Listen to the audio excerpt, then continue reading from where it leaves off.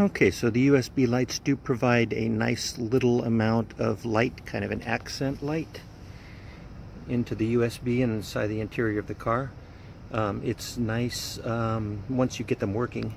You just have to put them on. If you want them on a strong single beam, you just have to push 1 second and wait and cycle through the colors, and you'll eventually get to the one you want. Then if you want to set the memory on it, you can just hold it for a longer period of time. So in the front and the back, it just provides a nice light to the floorboard area of the car in the back, which is perfect just for getting in and getting out.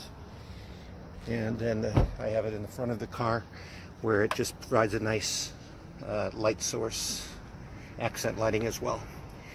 It seems to work fine once you figure it out.